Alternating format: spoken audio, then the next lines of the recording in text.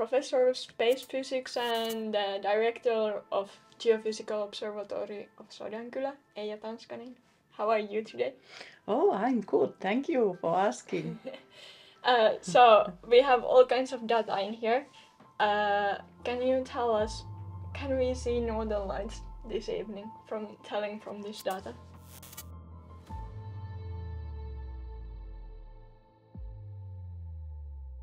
It is not straightforward to predict auroras. Yeah. So it's never 100% sure, but there are very high possibilities when we see some certain signatures in the data, some secret signatures in the data. Okay. And I will now tell you the secret.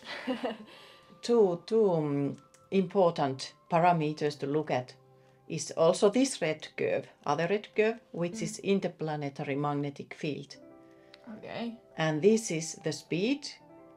It is the speed of the solar wind, so how fast the particles are moving. And when the solar wind is really strong, then there will be bigger auroras, right? Yes, more intense auroras. Yes, exactly.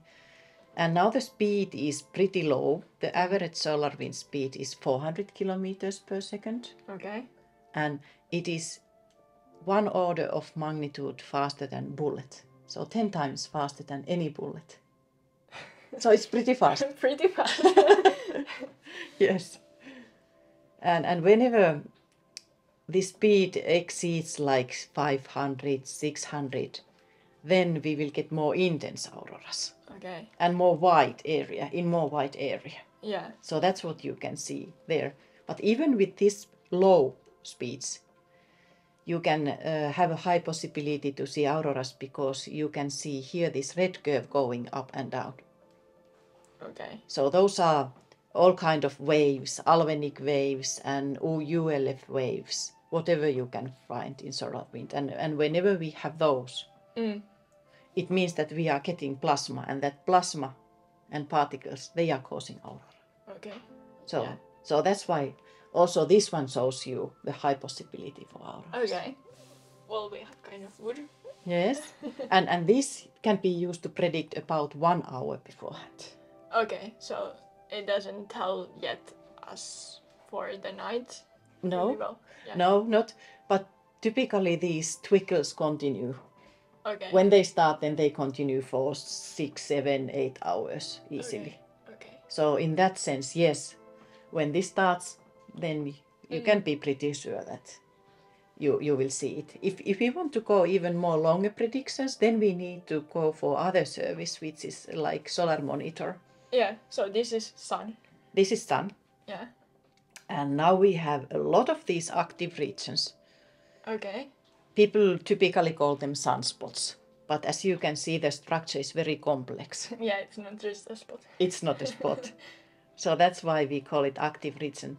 And now we have 1, 2, 3, 4, 5, 6, 7 big areas, which is a lot. Okay.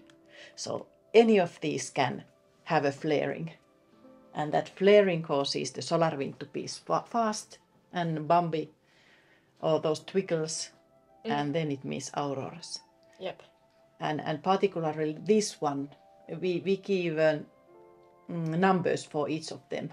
Yeah. Or scientific community give numbers for each of them. And this 13490 is very complex. So there is a way to measure how complex they are. So this one is very complex and it's pointing towards us.